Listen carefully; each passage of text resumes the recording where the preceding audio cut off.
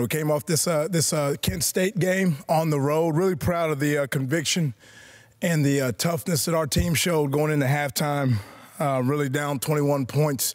Very easy for a team in that situation to say, hostile environment on the road, down a lot of points. Let's just get ourselves ready for the next game. This team made an intentional choice to show the maturity and the conviction and belief that they had in one another, and fought back very hard. And really proud of the way our players demonstrated their ability. Defensively, we probably played a bad half of football in the first half, and we had to dig ourselves out of a hole. And then offensively, really came alive in the second half. And you go on the road, anytime you have a conference game and you rush for over 300 yards, there's a lot of positive points to take off of that. And then, we really had the one big kick that was missed that would have tied the ball game up. They kind of changed the course a little bit of what happened in the fourth quarter. We recognize all the information that we collected off the film, good and bad, and we're really putting ourselves in a really great position to attack the rest of this conference schedule through the rest of this month of October and November. There's a healthy amount of communication and conviction in that locker room. Really believe we had our best Tuesday practice today. Our offense moved around very, very well, and defense was in and out, and had a lot of great communication and a lot of great plays that were made. And now it's about just putting it on tape and putting ourselves in a position to go beat Ohio at 12 o'clock. How would you evaluate overall how you played out halfway point in the regular season? Yeah, I think we've had our ups and downs. I think, the ability to finish in the fourth quarter is probably the main thing that would probably stick out. We're up 10-7 Western Michigan right out here at home, and we didn't find in the fourth quarter and didn't find a way to finish that game off with a win, and to battle back down 21 on the road against Kent State, and then put ourselves up 38-34 and not come away with a W. I think the word is just finishing right now, and I think our players really see that and know that. We've played very well at times on both sides of the ball, and outside of the few mishaps we had against ODU in the kicking game, we've been pretty solid all year. I think the word right now is finish. We have a lot of confidence in the guys in the locker room. The players have a lot of confidence, and we know what the task at hand is ahead of us. Ohio, 12 o'clock at home is really where all of our focus is, correcting some of the mistakes. But there's maturity and there's conviction and there's a lot of confidence in one another, player to player, coach to coach, and we got to go put it on tape and get it done right now. Has there been a discussion with the team about finishing games? Sure. Oh yeah, well, not an issue, but just hey, what do we need to do? Western Michigan had a really explosive offense that's been scoring a ton of points all season, and we held them to 7 points going into that fourth quarter, and then we didn't finish the game. And offense was kind of not their best on that day. And, sometimes one side of the ball maybe has to carry the other side at times. And defense was doing that for the most of the game. And then we didn't finish that game. And then a little bit of a reverse at Kent State, where our offense really got it connected and got it going. The running game came alive, with Kevin and Ron and McDuffie and even Kyle on some quarterback reads, and then Matt Myers on some quarterback keeps. And then we missed one big kick in the kicking game, and then really didn't finish a couple drives on defense where we had an opportunity to win that game. I think the word right now is finish. We're playing extremely hard. There's a ton of conviction, because you don't come back from 21 points and take a lead in the second half without there being some grit and toughness to you and a lot of resolve. And I think right now we just got to finish. We got to learn how to finish and close things out, and that's really the next step for us. And we believe we have the ability to do it. The good teams, you see that the good teams that, like you said, the offense comes back and takes the lead. They have that defensive team, or vice versa, that says, look, we got to take it another notch, another level to help out the other side of the ball. Right. Does this team have that? Yeah, I believe we do. When you look at the totality of our defense throughout the season, you go back to Coastal Carolina, right? Coastal Carolina, one of the most explosive offenses in the nation. Fourth quarter, we have an opportunity. We're down 3 points to win that game. You don't do that without playing well on defense. You look at Nebraska, what the numbers that they've put up since that we've played them. You know, they played a Big Ten opponent, and they scored in the 50s. Well, Nebraska in the fourth quarter is 14-3. You look at Western Michigan, fourth quarter, they're 7 points into the fourth quarter. They put up 44 points against a Power 5 school. We've shown the ability to play well on both sides of the ball. We have to bring it all to life and bring it all together in one game. The energy and the attitude and effort in our locker room knows that we have the ability to do that. We have to go put it on tape and do it, and I believe we will. You reiterated that you believe this team has what it takes to make the postseason, to make the bowl game. Besides making that logical threshold, what is it going to take for this team to get into the postseason? Yeah, a lot of what we just talked about. We need our best players to continue to play very, very well for us, number one. I think when you get into the later months of the season, your best players got to continue to grow and play up and beyond to the capabilities that they have. You look at a guy like Keon Williams that we got throughout the summer that's really hasn't been here long with us. He's one of the best receivers in the MAC, maybe in the country, and he's playing at a very high level for us. Kyle Van Treese continues to play well for us. Our implementation of Matt Myers gives us another element on offense to continue to add explosive plays. We have a three-headed monster, we feel like, with Kevin Marks and Ron Cook and Dylan McDuffie that are all running the ball very hard and playing well for us. And then our offensive line, which probably had the biggest question mark going into the season, well, we just rushed for 300 yards in a conference game, and we've done a lot of great things protecting the quarterback throughout the season very consistently.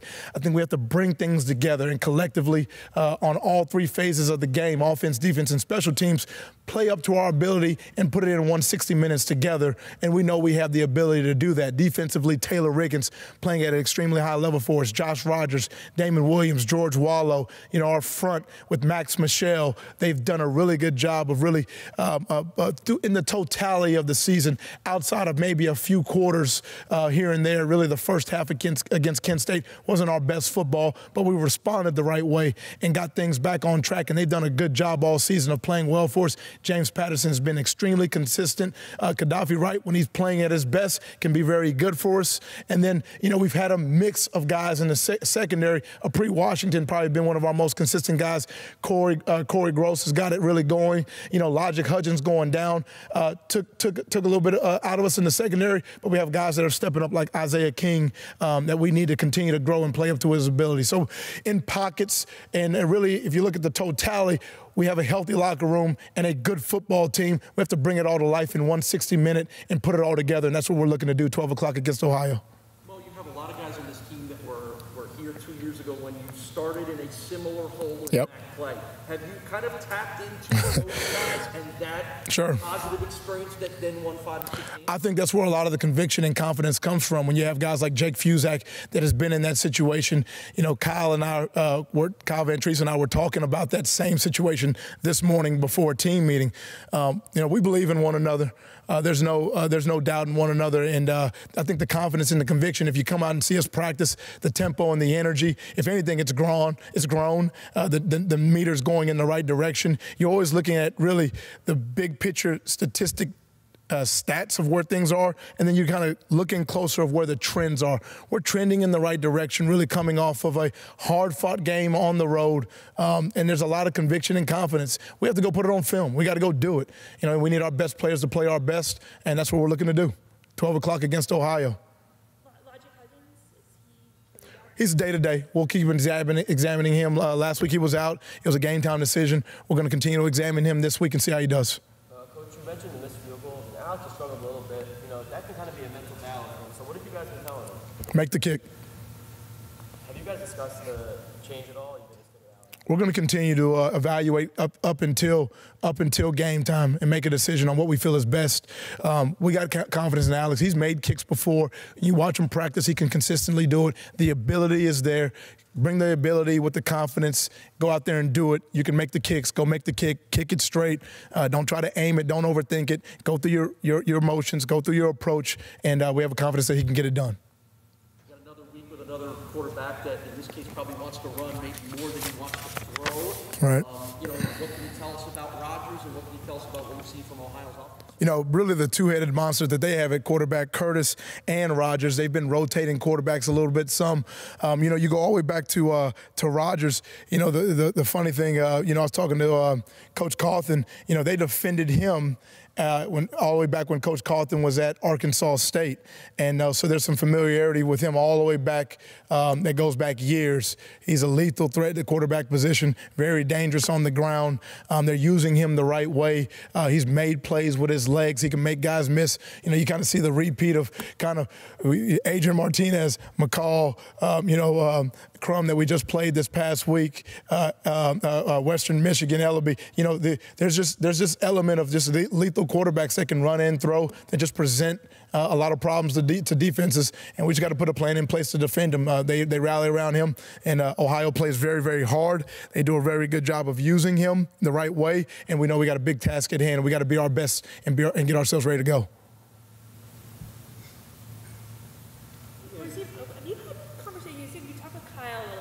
What happened a couple years ago when the team started 2-4. You had other conversations with some of those veteran players, and what has kind of been the feedback from veteran players about being in this? Yeah, just I think you know, perspective is a great tool to have in your life. You know, that word of perspective. You know, what is perspective? It's the way you see things based off of your past experiences. You know, I think when you go through certain experiences and you can grow through them, you can gain confidence for things in the future because of what you've been through. And I think that the connection and the experiences that our players have had in the locker room and the success that they've individually had and the feeling that we know we have something special here together just creates something really good. The communication is very healthy from coach to coach and player to player, and then on down from coach to player and player to coach. And we have open discussions about where we are, how do you see things. And I just think it builds on the connection that we have. It creates trust, and that trust is a great word that carries you throughout the season that you really fall back on. I think ultimately every relationship you have in your life, that foundation of trust kind of just gives you confidence. You believe in one another, and it carries you through a season, and that's what we have right now. It seems the halfway point of the season, halfway point of your first season as coach. Well, what are you seeing as the team's identity right now? Yeah, I think we have an identity of individual players that can make plays that we collectively have to bring to life in one setting. There's been a ton of players play very, very well for us all out throughout the season. We've had 21 points decided our last 4 games. We're very aware of that. You know, we've played in a ton of close games. You know, 3 points to Coastal Carolina, 1 point ODU, 7 points Western Michigan, a very good Western Michigan team. And then really, it was really a one-possession game going into Kent State. We got to take that next step to finish. We have belief and trust and confidence in one another that we'll get that done. And we're looking forward to our opportunity to go put that on film and play our best when our best is needed against Ohio at 12 o'clock. 18 of your 22 touchdowns have been offensive touchdowns have been running back scores. I think last week 3 guys at 75 yards. They're not stopping you know, in the running game. So is the identity running? I mean, 18 of 22. And do you like that, or would you rather have maybe more of a mix? Well, we love the fact that we have those 18 touchdowns on the ground, but we also have a guy like Keon Williams that's nearing 600 yards receiving and one of the top receivers in this conference in the MAC. That we feel like we can go through the air with him. You know, you can look at a guy like Jake Mullinich, just caught a touchdown pass in the game. Tyler Stevens is coming to life. Dom Johnson, I think, has tripled his production from last year up until this point right now. So we have a lot of guys we feel like are ascending at the right time. We feel like right now we have to just block out the clutter, block out the noise, get focused on what's in front of us, and let's put a stretch together of really playing quality football and playing our best football when our best is needed right now, starting at 12 o'clock against Ohio. About Ohio, offensively, defensively, what do you see? Give us a little preview of what you got there. Yeah, number one, the first thing that sticks out is that we have all the respect in the world for Coach Solich and the program that he's built and put in place. And you see a disciplined, well-coached, although Coach Solich is not the head coach, very aware that we see the effects of his culture still there in that locker room. They play extremely hard. Ohio does. We know we have to match that and exceed that for us to have a chance to play our best.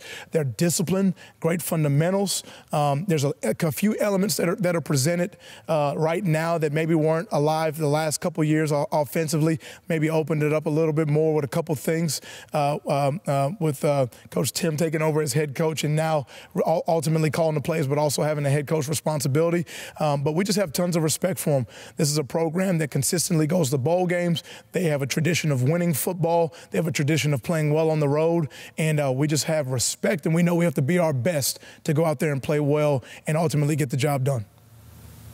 How much do you focus on and talk about bowl eligibility as a goal for the season? What we talk about you look at, leadership to me is you lay out a big picture vision. You talk about where you see things and how you see things and ultimately where you want to go. And then you take a microscope and you kind of zoom in a big picture vision with maybe a short-term focus and what's in front of us right now. We knew that we had a very challenging schedule ahead of us when we began the season. We've played a ton of quality, really good football teams. We're very aware of that. I would include ourselves in that category of being a really good football team, despite what a initial glimpse of a record may look like right now. And what we have to do right now is continue to improve. And I feel like we're doing that. You go down 21 points on the road, and if you end up losing a game by 28 or 35 points, we probably have a different discussion. But when you look guys in the eye in the locker room and we lay out what we need to do, what we know we're capable of doing to not only dig ourselves out of that hole, but to ultimately take the lead, it shows you the grit, the resolve, determination, and toughness of that locker room. I told the team after the game, tough teams last. They call it a season for a reason. It's a week by week psychological, physical, mental battle that you have to have some conviction and vision in what you ultimately want to do to continue to grow and take the necessary steps. So we feel like we're doing that right now. And my job as the leader of this organization and program is to make sure that we block out all distractions. We look at exactly what's in front of us, and we talk about how we have to do things and that we understand why we're doing them. Everything that we do has to be tied to ultimately a purpose. And we feel like that we're living out our purpose. We're walking with conviction in that locker room and on the practice field. And then we're looking forward to the opportunity to show and grow into the team that we feel like we're capable of becoming over the next 6 to 7 weeks of this season and on to postseason play.